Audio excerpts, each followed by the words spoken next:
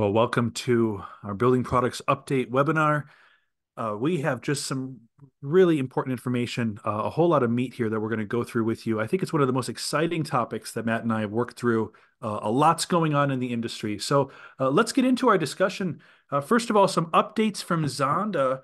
You might have heard this news that Zonda and BDX have joined forces. Zonda acquired BDX about a month ago. As part of that, that includes the Envision, the new home design platform. And if you're interested in building products and building products adoption, substitution at all, anything in the research universe, you should be extremely excited about that deal because it means that our team is now rolling up our sleeves, getting into all sorts of data that we've never had detail in before. So think like 225 manufacturers, 375,000 products. It's really the ecosystem where all these homes get configured by consumers. And we can see when they trade up or they trade down, like what did they substitute in and where did it come from and what's attached to what. So all of that analysis is going to be featured in our building products outlook research, which if you've seen any of this research, it's extremely thoughtful. The way we approach that, month one is our forecast month. Month two, we're going into things that are going on between pros and channels and the complex pro. You're going to see a bit of that content from today. We were sniffing on that way before that really exciting announcement from Home Depot's acquisition came out. But you'll see kind of our thoughts on that. We cover that here. And now, because of this great product data, we're going to have a really good sense of just what's happening next. So these are where all the real big surprises tend to happen in the industry, especially when it's turning like it is right now. A few other points. So if you are in the market for looking for new targeted new construction opportunities and you're in building products and you're trying to find builders and where their activity is and maybe super specific by price point or by builder, please take a look at Building Product Pro. That data is just exceptional, really detailed geographic information. And then lastly, usually every time we do one of these webinars, there's many additional questions that come out saying, hey, that was all great information, but there's something very specific to our industry or to our company that we need your help on. And if we have it, we're happy to share. But if there's something specific you need, please reach out to us and we can talk about getting that done on a custom basis for you. Please stick around at the end of this webinar because we're going to put a survey to you around your thoughts, what you'd like to see covered, but also if you're interested in any of that detail, please let us know and we'll be sure to follow up to you. Lastly, we're happy to mention that Trex, this webinar is brought to you by Trex. Of course, you're probably very familiar. They've got one of the best brand awarenesses in the industry for all your ways your clients want to live outdoors. And of course, across all different types of exterior builds and budgets. We're happy to have them sponsor this webinar. 3 reasons why you might be interested in Trex as the #1 name in outdoor living. Their planning tools. They've got all sorts of color selectors, product comparisons, a visualizer app. Take a look at some of their new products, this cable railing and their hideaway fasteners and tools. And then, of course, Trex is very well known for their activity, very tightly knit with the pro. So that's a great example of how close relationships with the complex pro is executed. So we're glad to have them sponsoring this webinar. You might actually see a bit of that later on featured. That was a surprise to us. Their name will come up, so you'll see that coming. So let's get into our discussion. First of all, what we're going to talk to you through is our update of what we think is happening in the industry. Some really big changes are occurring right under our feet. Then we're going to talk about the Complex Pro. If you've been hiding under a rock and you have not heard about the big moves that have happened within the retail landscape with Home Depot acquiring SRS, that's all about the Complex Pro. There's a lot of implications there, though, too, that will happen over the next few years as a byproduct of some of the shifts that Complex Pro is doing and how they purchase. So we're going to talk about that, too. And then we're going to highlight some really interesting learnings that we're having around price points and brands. We think the concentration of revenue and profits will look quite a bit different as this next kind of cycle begins to move up. So we'll give you more details on that. As a way of getting started, here's the image that we shared on our forecast in January to all of our clients. And sometimes this is a very nice, simple way to think about what's happening in the industry. So in the background, you have a depiction of this kind of beautiful golden age of remodeling amid a housing shortage. And we have this kind of old-timey building products vehicle that's on a somewhat rickety path to get there. We love the destination, but we can't help but highlight all these areas of worry off to the side. And the street signs, which you maybe can see, highlight Q1 and then Q2. We're navigating, turmoil and credit distress, issues that are happening right now within multifamily, commercial real estate. If we can get past that, we're really excited about the long-term outlook for home improvement and building products, but there are definitely some near-term issues. So we're going to spend a little bit of time talking about that credit distress issue. First of all, let's talk about what we see happening over the next 24 months. So by portion of where we're at in the year, where we're at right now, we're calling the part of the year, first half 2024, the middle income housing and home improvement squeeze. So if you're in the market, you likely are seeing your top line and your bottom line getting squeezed. We're going to talk through this, but the excess savings is going to be depleted. It's already done. We're seeing elevated default and credit card rates. There's this middle income credit induced remodeling activity that's largely pulled forward from the prior few years that's unwinding right now. It's really hitting DIY hard. We're also seeing some deviations in pricing between building products all over the map. Some price increases going on, as well as some pretty stringent price pushback, including from some of the channels.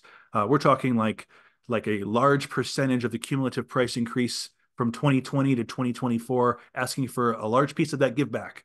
That's all happening at the same time. At the same time, we are seeing mortgage rates go sequentially lower with some improvement with single family starts and potentially some growth in HELOC activity.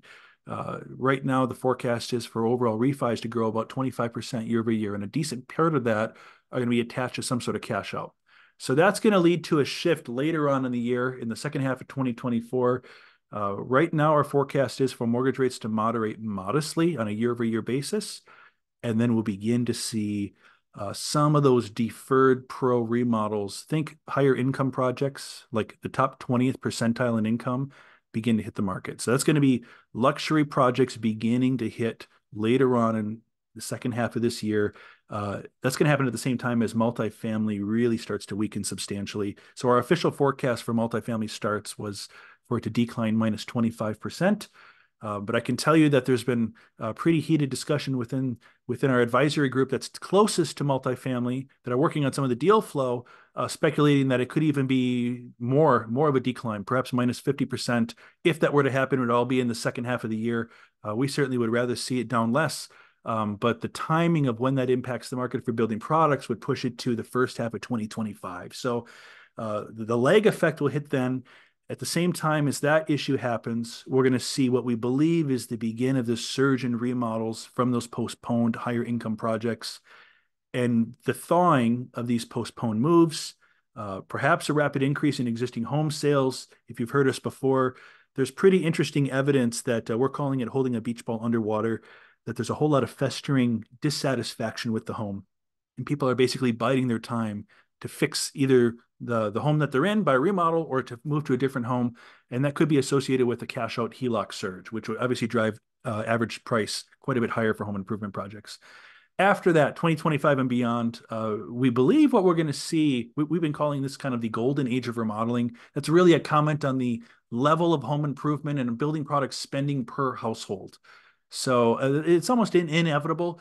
There's a whole lot of analysis we've done behind that, but the precedent should be, this is useful for you to have in the back of your mind, historically, if we saw rate hike driven deferrals in home improvement projects, we saw this in the early 80s. In some of the earlier decades around the turn of the century, we saw that too, but it's poorly measured. In the early 80s, we saw deferred growth turn into over 20% growth on a real basis. So that's the precedent. We think it could happen again. So let's get into some of the issues that are happening right now, the softness in the market. It's really different by segment of the market. So here's how I think about that. We have 85 million homeowners.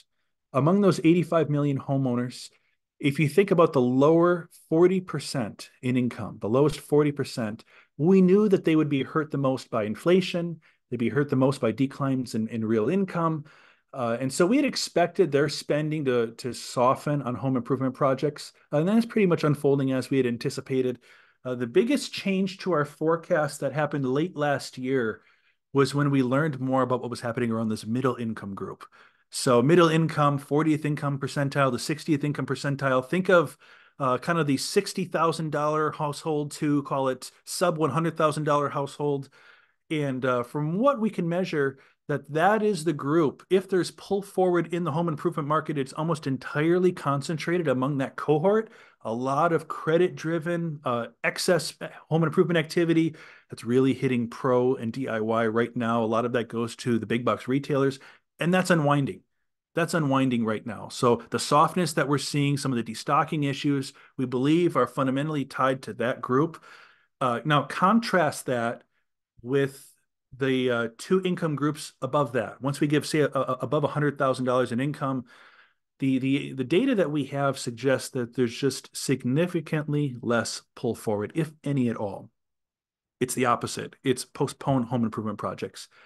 In fact, there's been some other additional research that's been done on that, suggesting that the reason there was postponement happening was because a lot of those luxury households couldn't even get access to the products that they wanted.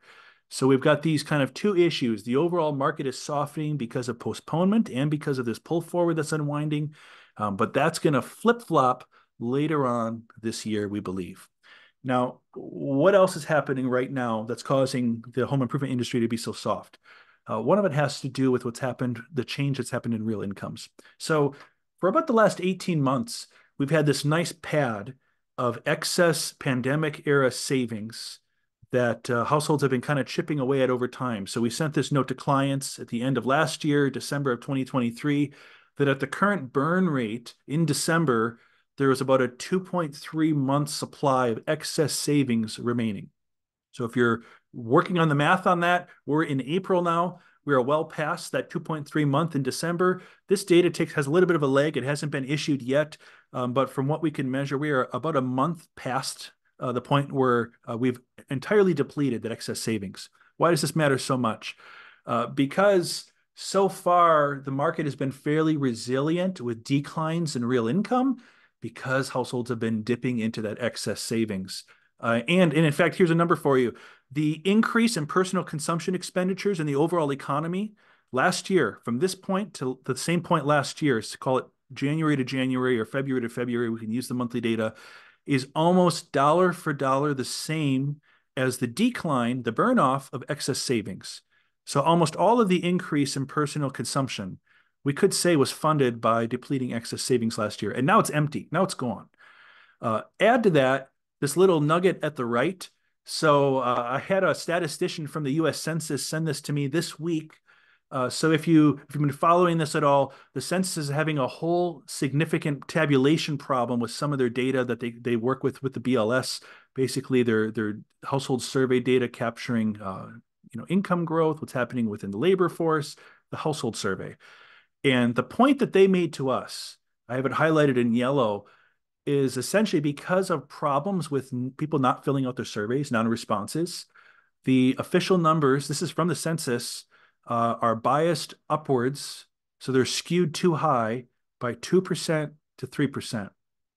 And the most of that change appears to have happened from 2021 to 2023 to last year, skewed towards last year. So what does that mean? It means that the income growth that we were hoping was happening, that would be boosting home improvement spending right now, is not happening. It also means that the excess savings that was buffering that declines in income is gone.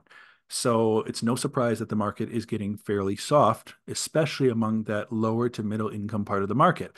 This is what also happened at the same point. We saw a surge in credit scores, especially among credit cards, immediately after the pandemic, because people were locked at home and they got excess stimulus dollars. And when that happens and you can't spend your money, you pay your bills. So what we saw happen was credit scores went up, borrowing went up, people spent, especially this is that middle income group, spent more on home improvement projects, spent more on vacations, more on a whole number of things. And now they're beginning to default at a faster rate. On a credit score adjusted basis, some research from the St. Louis Fed suggests that the current pace of default is faster than we've ever seen it in the history of the data. Now, it's concentrated among a super specific cohort of buyers. It's not usually who buys our product, but that's absolutely hurting that DIY part of the market. And if you're trying to get your head around what that actually means, I had to include this just as an idea. Uh, if you remember back years ago, maybe you experienced this. BMG or Columbia House, if anyone ever purchased one of their buy 8 CDs for the price of one or buy 12 CDs for a penny, that is essentially an example of credit induced pull forward inaction. You get all the consumption at once, you get 8 CDs all at once, and then you're stuck. Then you have to pay the piper. So I couldn't help but think of this when I saw we sent this to our clients this summer around July 4th of 2023. One of the big retailers offering for the outdoor barbecue space for $1, you can get this barbecue. No credit needed at all. It's the same marketing ploy as the 8 CDs for the price of one. And of course, the mechanics of credit induced pull forward works the same, that you get all the consumption now, and then you have to pay for it later. Now that's unwinding. Now we're lapping that, and that's beginning to soften. So, and just one last nugget, and then we'll go through some of the other issues that are going on. Maybe you saw this bit in the news.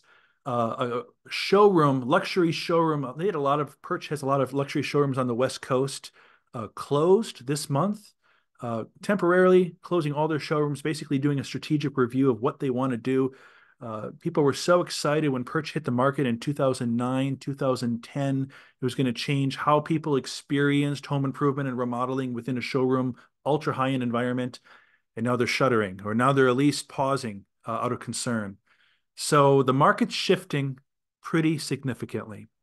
And why that's interesting is because all of that carnage that's been happening in DIY, and we're having Perch shutdown and other issues, all that carnage is happening at the same time as we see Home Depot announce the largest acquisition that they've ever done, $18 billion. And so we have to talk about what's happening with the Complex Pro and what's changing within the channel and distribution landscape. We sent a note to clients in February that, essentially we think 2024 is one of the most strategically important years for distribution, for channels, and it's going to set up likely a shift between the pricing power and how some of the categories interact with each other too going forward. So let's talk about this briefly. A bit of context. Mid-year 2023, Home Depot's Investor Day, just an exceptionally well done Investor Day, but one point that I would call out. So of course, Home Depot talks about their base case of industry growth and then their accelerated case. And then they like to peel back the layers of the onion on what the ingredients were in that base case and the accelerated case. So in their base case, Home Depot pointed out that they're going to invest in the internet connected experience. So that's like using their apps and their homedepot.com, which touches a whole bunch of things. They're going to have some new stores, but they've always done new stores. And then they're going to focus on pro market share gains. Now, when they talked about their accelerated growth case, they talked about potentially some M&A, and then they basically doubled down and said, and we're going to even do more pro market share gains. So we knew Home Depot was looking pretty hard at pro labor, basically as the battleground for 2024 to 2030. Now, this is really an interesting environment because, as we said, we think that the backdrop is set up for us to have one of the most interesting surges in pro remodeling later on this decade that we've ever seen in the history of the data. And that's happening at the same time as there's a setup for a labor shortage more than we've ever seen in the history of the data too. If we see half the cohorts of home improvement contractors retire that are reaching that 65 age, it'll roughly put us in the ballpark of where we were labor-wise as 2018 levels, but with much higher level of contract or much higher level of demand. That's a case for pricing power to be much different than it was years ago. Then in February, Ted Decker, Home Depot CEO, made this comment. He clarified that we're going to invest in new assets and capabilities to better serve the complex pro. Complex pro. This is a different type of pro. Matt's going to give you some colors on this in a moment. But Matt, why don't you walk our listeners through how we think about what's happening within these channels and the complex pro? Sure thing. Thanks, Todd. Yeah, it's an interesting term, complex pro. I had not heard that before, many years in the industry. And the other thing I noticed a couple of pages ago on your chart that you shared from the depot, Todd, is that there was a very small bar to the right for, I think they even called it potential acquisitions after naming pro share growth twice on on that same chart. There was a one little note for M&A, which we know has certainly been a very different story in the last few months, right?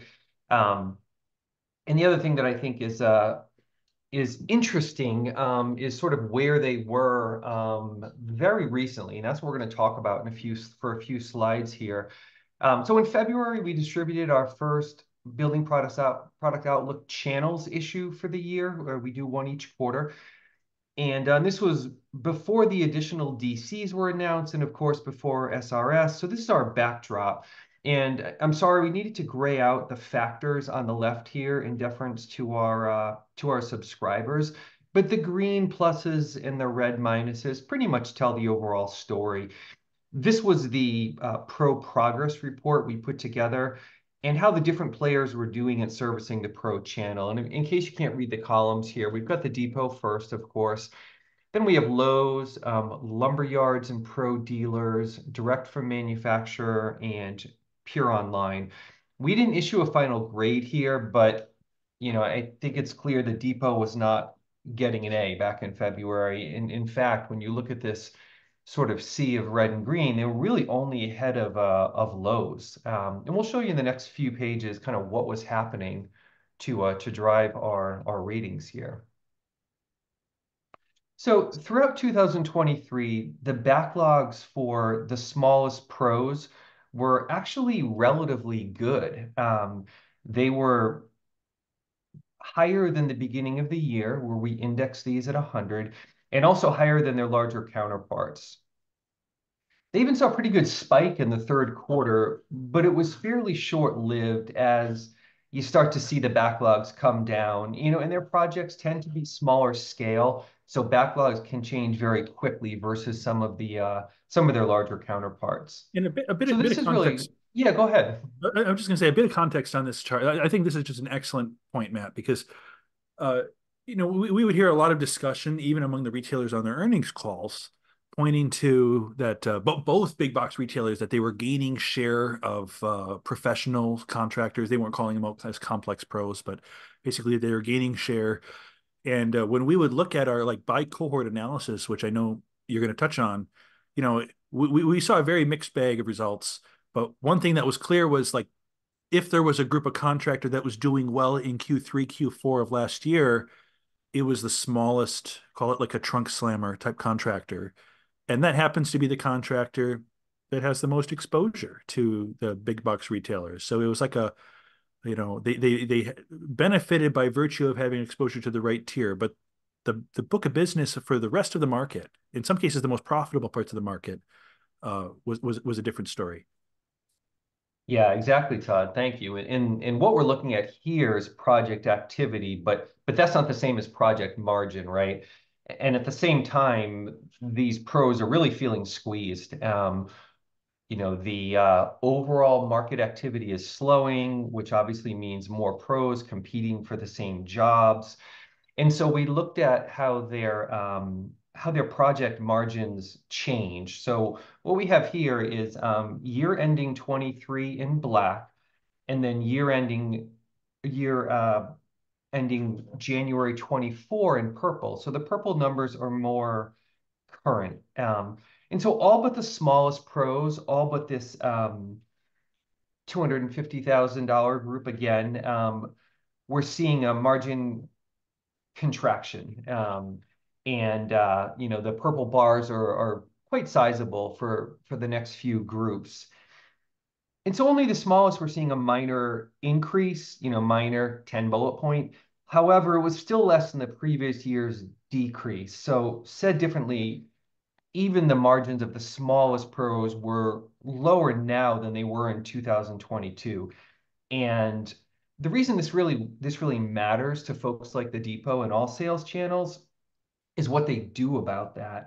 And so what we see is when the pro margins are squeezed, they can't do a lot on the pricing side, right? The market dictates what they can charge. People are generally getting competitive bids, but they can look to control their product costs better. And the way they do that is by switching. They shop around more, both channels, products, brands. And so what we do is we track switching intensity. In this case here, it's these circles on the right, and it's a ratio of people saying they switch more divided by the people who say they switch less. And so the smallest pros are switching the most, right? There's 4.5 actively switching for each one who's switching less. And this has been the case fully throughout the year. And then the other group switching a lot is actually the largest pros at 360. And this is fairly new. It's something that we're going to watch. It's a bit of a sign of the times, but the largest pros tend to be both more channel and brand loyal. So we're going to watch and see if they can still continue to switch at a high level.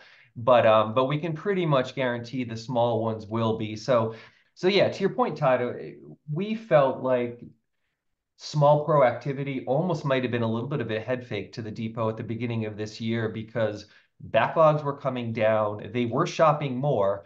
And so, yes, there was this period that they were looking relatively stronger, but it was pretty short-lived. And so if you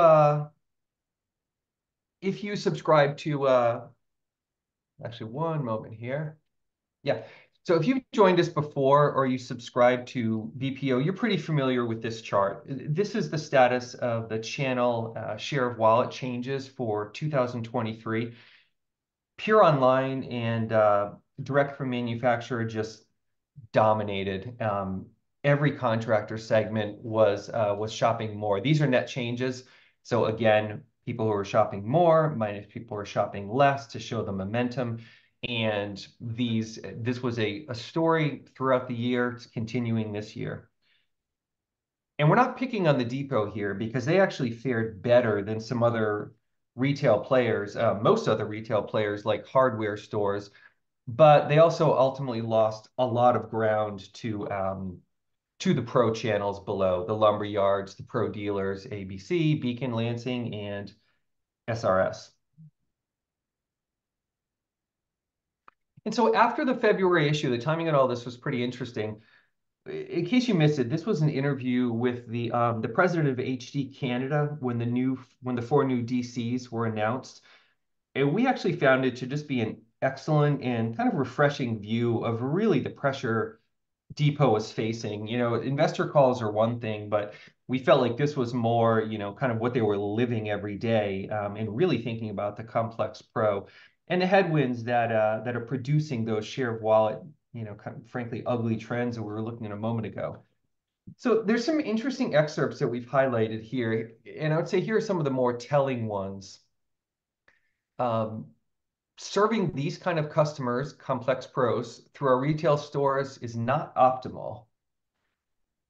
Then gets a little more direct and says, when you do things like block off the aisles, have to fetch products atop storage units, you have to cobble together product from other stores, it is not the greatest, quote, customer experience. And I think this is a very honest portrayal. You can only adjust the retail footprint experience so much. The product variety, inventory, the ability to get it in and out of simply get it in and out of a store when they talk about 20, 24, 28-foot pieces of lumber. We just don't have the space and ability inside our store to carry that. So what a great setup for DCs, which almost felt like a baby step versus, sort of what came next, then going all the way to SRS. And you're familiar with the deal at this point. Monumental deal, very high multiple. I believe it was a 16 EBITDA, just extremely significant. Suddenly they are catering to that business that they've been losing, at the pro dealers, getting the experience that they really want, being able to provide the customer experience that they just talked about a moment ago, and beyond that, and we know all of the talk right now is SRS continuing to operate independently. That said, there are still 700 locations, 700 truck fleets, and in 700 yards to put product when you look at the three sides of SRS's business. So over time, we see this as just providing tremendous network effect to really meet two of the biggest challenges retail has with pros, right? Having enough product and inventory and being able to deliver it. So this was a very exciting movement for us. We think the depot really just made a kind of a great chess move. We'll circle back at the end and talk about what this could kind of where this could go from here if you'll indulge us to dream a little bit. Yeah. Thank you, Matt. That's some really good context. I think, there's so much focus on roofing, and roofing obviously is a special part of the market, but that's really that's only a small part of the value story here. It's all the attached relationships that go beyond roofing. Let me talk about what's happening within this kind of shifting, and what this implication of pros shopping more at Pure Online, what we think it might mean for some of the product categories. I'm going to touch on some brands too. So here's how I think about this. Thinking about the dollars that the pro contractors actually control. So excluding MRO, from what we can measure, there's about 375 billion of pro contractor spending. That excludes labor. These are pro contractor purchased products in the U.S. Of that, we really see about 225 billion that's actually purchased or acquired by the pro. So there's another subset that maybe someone else is influencing the product and they're involved in the install. 225, though, the lion's share, they're actually the ones that are purchasing the product because of the churn that's happening between channels. So a pro was going to one channel before, especially during the pandemic amid product shortages, and now they're going to a different location. Maybe they're going to Pure Online, or they're going, direct from manufacturer, or to some of those traditional distributors. We think there's about $40 billion worth that basically is at risk because these are pros that are now your product, if you're a manufacturer, has to compete with a different brand than it did before, even if you've got products in both locations. It's just basically your product is being considered in a new light than it was before. Of that, we think about $8 billion is likely to be swapped.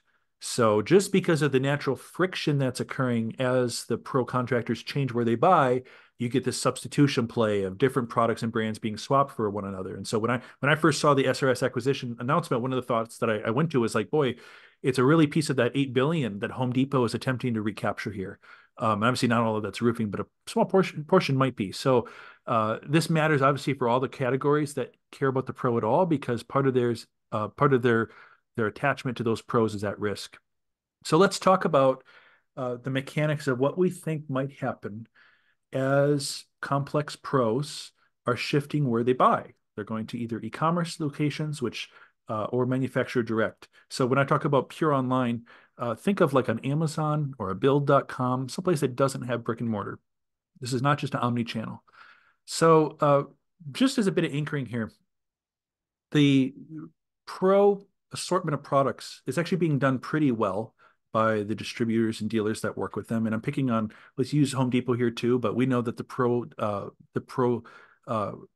channels do an exceptional job too. There is a lot of power tools available at Home Depot if you've ever visited, but nowhere close in terms of scale of how many is available on, say, some of these e-commerce sites. So Amazon, if you just type in the phrase power tools, gives you over 90,000 results. That's an impossible number to digest. So if we were to sort it down to like what type of, say, miter saws, how many miter saws can I get at Home Depot today, same store delivery? By my house, I can get 29 saws potentially, which is a great number, but that's still very small compared to how many you could get delivered tomorrow at no cost from Amazon, 333. And I'll notice that Amazon is pointing to me brands that I've never heard of. And I like doing woodworking, but it very much changes the consideration and the selection experience of pros and consumers, but especially pros, as pros begin purchasing differently. So what do we know about the mechanics of what this will do in the market? Well, we don't know for sure, but I'll show you what we think. There's a lot of research in other industries that we might learn from. So let's just pick on music. But what I'm going to say also applies. It's been looked at in terms of other forms of media. The same conclusions apply to dating. Think of like people how people used to date within their community and then they would go online. Like just when you increase the number of participants in a market, it changes how people make decisions. So let's just think about what happened in music years ago. It used to be that you would walk into a store, they'd feature maybe some compilation of the top 40, and then there'd be some other selection of CDs or tapes or cassettes or that you could get. But it was very difficult to get something outside that list.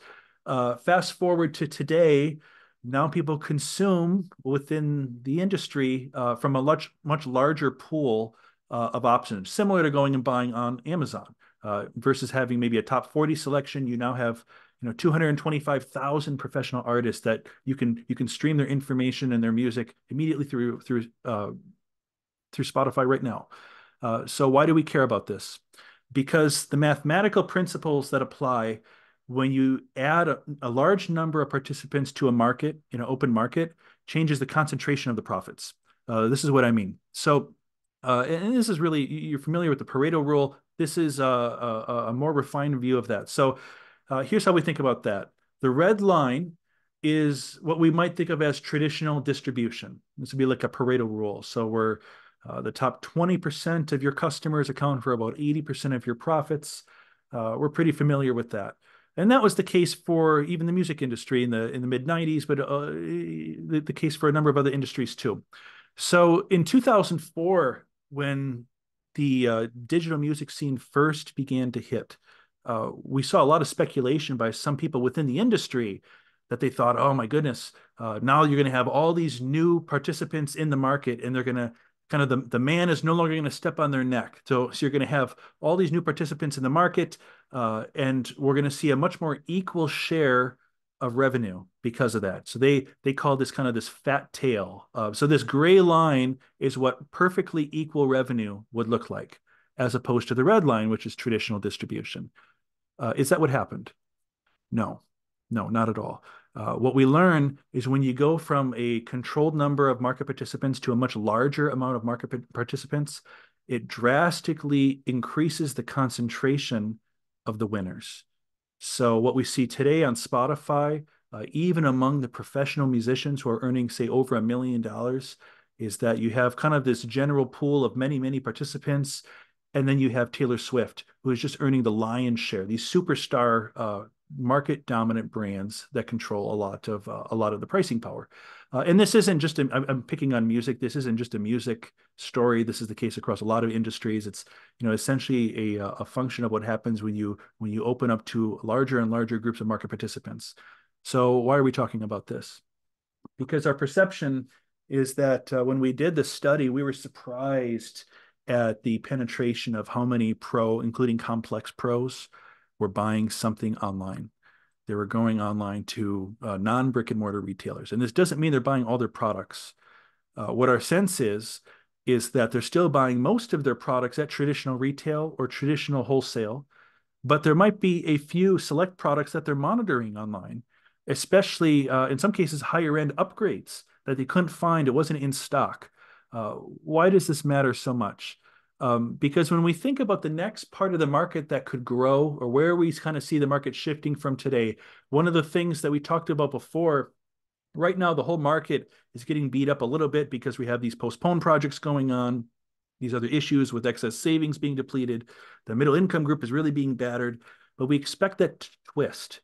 We expect it to twist where a year from now, we're in a situation where the first part of the market to rebound is the luxury part of the market, most likely, because that's who has the equity. We saw this before. I had to highlight this example from coming out of the financial crisis. Luxury spending rebounds to pre-crisis levels. This was printed in October 18th of 2010. The housing market was still in turmoil at that point. It was going to languish for another 2 years, even before single-family rental started getting involved. So why are we talking about this?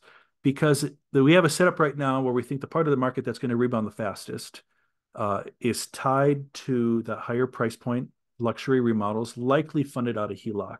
And to give you a sense of the scale, if we measure the growth in home equity just since 2020, just since the pandemic, we have 12 trillion with a T more home equity than we did at the beginning of the pandemic. That's an enormous number. If homeowners were to extract just the home equity gains that they've had since 2020 and spend it in a year, which they're not going to do, but if they were to do that, the scale of that is so large, it'd be equal to roughly 43% of GDP. I mean, it's a silly number. And so the bar is so low for HELOC activity and extraction in 2023. It's so low that we think any modest amount of improvement will look like a large percent growth, and it'll show up what looks like luxury remodels. So, what are the brands and what are the categories that stand to benefit the most? So we did some interesting work on this, and let me just kind of share our findings. So when you think about luxury brands, uh, luxury brands are one of those things that every company that manufactures product probably can point to something that they manufacture and they'll tell you it's luxury. But then they might sell it for $100 at a big box retailer. So what's really luxury? Well, we've got to run an experiment, and because we're interested in pricing power of luxury products. So as you might know, our group is involved in the fielding work of the cost versus value analysis, which basically looks at realtor perceptions of various remodels. And so it's a super in-depth process where we take thousands and thousands of realtors, describe a very specific remodel, and we ask them, like, what did you believe that this remodel would add to the typical type of home that you sell? And so once we have a good sense of the type of homes that they sell, the markets they're in, and they filled out kind of their view of what the values of those remodels would do. This year, we followed up with a special question, and we asked them, okay, so do you think that brands matter a lot in terms of giving you more resale value? So this is someone who's involved in the sale of a home. They're really, really close to what the consumers look at, what they talk about. And if they said they did, then we followed up and asked them the next question of like, okay, name the brand. So they had to actually have a name in order for us to believe that they knew which brand drove the value. And so we saw really big differences. And here's the final rub, which I think is really exciting. Because we knew what type of homes, what price point of homes these realtors worked with, we were able to compare the brands that the realtors that sold luxury homes had top of mind, as opposed to the brands that were suggested by those who sold maybe kind of the part of the broader market or entry-level homes.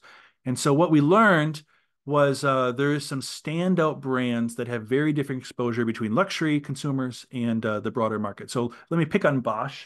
So this is just the kitchen appliance subset. We have all the detail for all these different product categories, but Bosch is at the far right. Great brand awareness. Realtors who sold luxury homes like them, realtors who sold entry-level homes like them. Bosch is doing great. But the thing that we note is that the gap between the purple line, which is the luxury realtors, and the black line, which is the regular realtors, is not very big. So our general conclusion here is that Bosch is doing a great job marketing. They're doing a lot of great things, but we wouldn't necessarily say that Bosch is overly skewed only to luxury.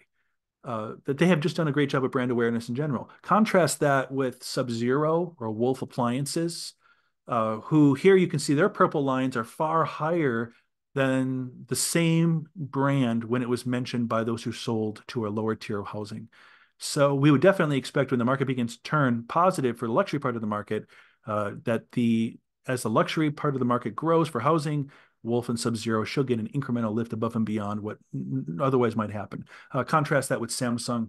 Again, Samsung does a lot of great things, but the luxury realtors who were suggesting brands that they thought added the most value were more likely to suggest other brands than Samsung, whereas the kind of broader realtor group like Samsung a lot. So this gives us a good sense of how to think about the outperformers among the luxury market as the luxury market begins to rebound. Okay, so why are we talking about that? Because this is the distribution of the entire universe that we analyzed, 509 brands rated by all these realtors. The difference between what luxury realtors rated and recognized as important brands driving value versus what everyone else said. And at the left, you have these deep negative numbers. Those are all basically these low-priced fighter brands that are somewhat unknown by luxury realtors, but are used a lot by these entry-level realtors. Then you have kind of this very flat middle. And then to the right, this steep, steep, steep, steep curve. So think about the concentration here of 509 brands. There were really only 31 brands that there was a big enough difference versus the broader market for us to identify them as a watch list to keep an eye on when luxury spending recovers. They had to be one standard deviation above the mean in order to qualify. Even above that group, there's 9 luxury brands, which were really standout, compelling brands, which were far outperformers. I'm talking like 3 to 4 standard deviations beyond normal, like exceptionally. Which brands were they? They had 7 times more influence versus all those other aspirational luxury brands. Again, this is of a universe of 500. Well, I'll give you the top four. So, and then this is all information that we share with our clients. If you want more detail, you can reach out to us. But the number one brand that these realtors rated as the most important, if you're buying a luxury home as opposed to kind of the broader market, uh, number one was, interestingly, James Hardie cladding. And it was by a lot. This was over 4 standard deviations above the mean. So we would view that as generally a pretty positive indication of pricing power as the market begins to improve. Number two was Trex, then Tesla, and obviously not the car, but the solar roof. The luxury realtors were calling that out by name, and then Wolf Appliances. So incidentally, we didn't know that Trex was going to be involved in sponsoring this webinar when we did the research. So I'm glad that it worked out okay. Otherwise, they might have been frustrated with us. But it's great to see them doing such a great job pushing that volume. We do have other brands, which we have to save some of those for our clients. If you want more information, reach out to us on that. But this is how we tend to think about the groups that are most likely to see sales begin to swing as the market grows. So with that bit of context, let's talk about what the shift is between price points and kind of pro customer experience of where we see things going within the broader market and where this kind of acquisition leaves things placing. We think. Matt, go ahead. Why don't you talk about this? I know you've given this a lot of thought.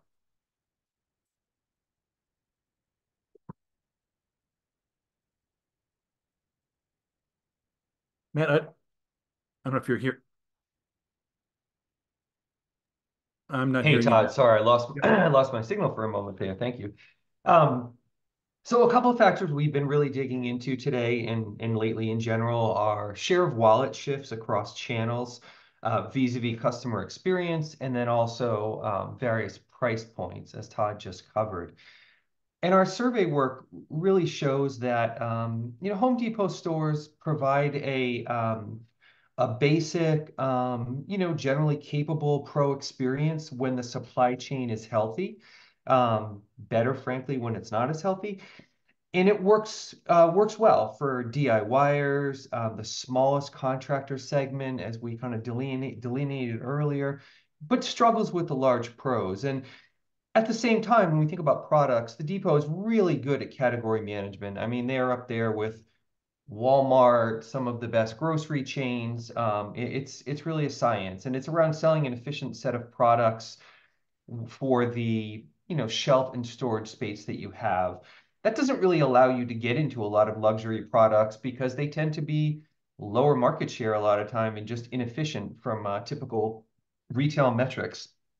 And frankly, some of their manufacturers, like some of the ones Todd just talked about, might not want their products on the shelves at the Depot anyway. So here's where we look at some of the other channels we've been talking about today and studying. Um, and again, we're on this kind of pro experience versus price point. And the in-store improvements can only kind of dress up the Depot so much. For those of you who've been listening to the investor calls, there's been some interesting points around localized product assortments, trade credit, better order management, all important stuff, but arguably not game changers for a lot of pro contractors. Um, However, so this kind of puts them stuck in this left corner, which is obviously not where you want to be, low in the experience and price point standpoint. But then we look at their recent developments at the depot and significantly kind of changing the game here between their acquisitions, construction resources, now SRS, along with the additional DCs that article supported earlier, really pushes their impact significantly further out and what we're calling the complex pro kind of efficiency frontier curve here, really where you want to be in this chart on the upper right. And it also just opens the mind to kind of what could be next for the depot after showing the willingness and foresight, frankly, to buy an SRS. What could they do with skilled trades, specialty contractors, contractors who focus on product categories that are frankly much broader and more complex than roofing. Think more brands, more SKUs, more colors, options, accessories, places that are more one-stop shopping like ABC. There's really so many places they could go now that they have shown that they are willing to do SRS. And again, thinking about that chart that Todd showed earlier, very big difference to gaining share through new stores and trade credit programs, kind of some more basic retail notions. Going ahead and purchasing both construction resources, but to a much larger extent, SRS has really shown their ability to kind of meet the pros where they want to purchase. We showed the share of wallet gains at places like this, and without hurting their DIY or small contractor orientation, we think the depot has done an excellent job at also getting at this kind of complex preferred shopping venues. Go ahead, Todd. I'm just going to say, I hope it's not lost to everyone. Like, look, think of the irony of the timing here. So DIY and parts of the market are getting clobbered because of the issue that we talked about with that middle income pull forward. Home improvement, especially the part of the market that they serve directly, is just getting hammered right now. And we think it's going to rebound, and we're very bullish about the long term. And evidently, so is the leadership teams of these large companies. But the irony of making the investment now, the timing matters, especially of that magnitude. And I hope that the construction resources one does not get kind of lost in the shuffle here, because Perch, the one that shuttered their doors, and construction resources look very similar from the outside, right? But this gives us a sense of just how deliberately we're seeing things reshuffle amid kind of this next phase of growth. So this feels like a recipe for the overall kind of pricing power, you know, closeness to the pro. Whoever controls that pro contractor or is closest to that pro contractor will have just significant leverage, we think, around product selection, pricing, the bundling, all these other things. So, yeah, it's a pretty exciting backdrop. Let's just summarize, and then any other questions we can hit. So to review, I'm going to give you a forecast here because of everyone's patience. So we see risks increasing for building products, likely culminating in the first half of 2024, which is where we're at right now. So for new construction, you should be thinking about a scenario where you're seeing about 7% revenue growth. That's with starts down 7% year over year, but you have this dynamic of timing issues of these single family homes that were started last year and a little bit more starts growth dollarizing this year. And then these multifamily units that are being delivered also dollarizing, but that's going to begin to fall off in the second half of this year. On the remodeling side, you should be thinking about something in the ballpark of 0 to 3% growth with significant year-over-year declines in the first half, which is where we're at right now. And we think a meaningful rebound, especially among the big project, higher price point products by Q4. It's always difficult to call the quarter, but the comp structure is so much more advantageous as we get later on this year. It's an easier comp. So it breaks up really different by price point. Medium term, there is a structural shift underway positively. Think about, we've called this holding a beach ball underwater. So we should be thinking about a scenario where we, at some point in time in the next 24 months, we see people basically rematch a rebound in mobility, something in the ballpark of maybe what we saw in the early 2000s in terms of household mobility rate, as well as postpone major remodels led by higher income consumers. And lastly, there's this battle for pro contractors that is absolutely well underway. And that's a recipe for major swings in market share and concentration of revenues and profits. So don't be complacent. That's our advice to clients. This is the time to be very deliberate and understand what part of the market you're exposed to and how some of those underlying issues are shifting. So thank you for attending. Please be sure to stick around to take our survey at the end. Matt, I don't know, do we have time? I think we got a minute for any Q&A. It looks like there might be a couple questions here. Amanda, do you want to share any questions? Sure, I'd love to. Melissa Hardison had a question. She wanted to know, what do you mean by pro and complex pro? Matt, go ahead. Great question, Melissa. And and to be candid, you can't see the air quotes that we often put up when we talk about complex pro on video here. This is a term that I never heard in about 20 years in the industry until the Home Depot earnings call. And they started to coin that term. And really right before some of these bigger acquisitions, it felt to me like a little tip of the hat that, hey, within our retail, kind of confines, we can't be all things to all people. The complex pro is running a business. He or she has much broader needs than someone who is, maybe doing a a drainage pipe today, and their handyman doing some a roofing fix next week. Hey, they work fine for them, but the person buying 400 squares of roofing this week is probably going to want to go to SRS. So it's a depot term, and I think it probably is a nod to that this industry is a lot more complex than it looks on the surface. Great, thanks, Matt. And Joe's wondering, what is your analytical basis for this? For when you said that excess savings was exhausted, he said household holdings of assets and savings and demand deposits is still very high. Looking at the detail of M2 estimates. Yeah, so we don't think M2 is the number that we would settle on, Mhm. although we have seen M2 come back. So what I would do is I would point you to the excellent research that's been published by the Federal Reserve Bank of San Francisco.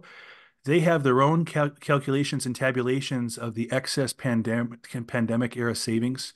And they actually publish a monthly series of how much excess savings they've indexed. Essentially, it's the household savings level pre-March of 2020 and where it would have to be today. And so they track that. That's a publishable series you can go look at.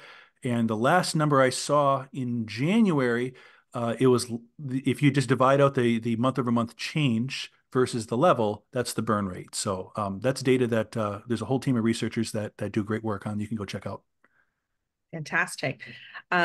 Jess is asking, why have larger contractor backlogs deteriorated so much more than smaller contractors in 2023? Yeah, so that's an excellent question because intuitively, what we would expect it is, kind of makes sense that the smallest ones should be hurt the most. What we think is happening is basically the broader market declined, but you had some smaller maintenance and repair projects that Mm, still had to be done, and they got skewed and pushed towards the smaller contractors because those tend to be the contractors that are most willing to move on prices and therefore got the work. So it's kind of a virtue of just a mix shift and a pricing sensitivity issue. excellent. Well, thank you, Todd. Charlotte's asking when the cost versus value will be published. So Charlotte, we are targeting April 19th. So you can look for that in a couple weeks. We will have that out.